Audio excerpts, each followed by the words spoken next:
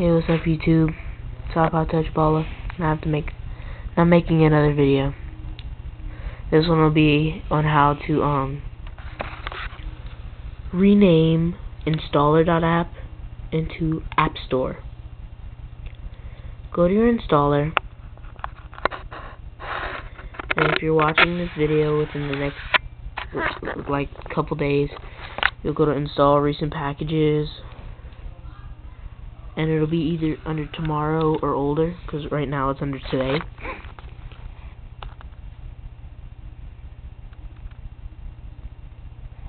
Recent packages. Scroll down right there, it'll say rename installer to Appstore. Install it. Modding your system. To get the full benefits, installer Appstore icon for installer. It's under Apple Daily Times. This will rename it to Appstore. They have another one that's also very cool. I'll also get that one.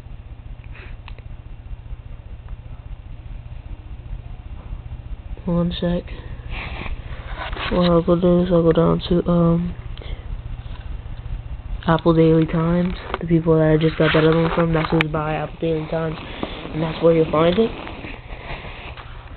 But you'll find some also other cool packages there. Let's see some of them.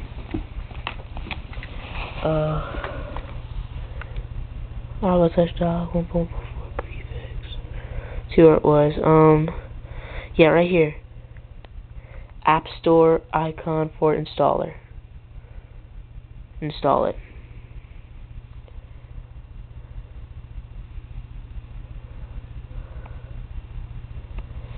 So now, not only will you have installer named Appstore, but you will also have the Appstore icon there. So to get the full effect out of this, after this is done, after this is done, I'll have to go into my Summerboard and put the dock things back. But I'll have the Appstore icon. That's the first thing you'll see, Appstore icon. I'll go back into my Summerboard and set this all back. It has the names for everything pretty much. And you'll see that it's named Appstore. Appstore. Appstore. But it's really installer.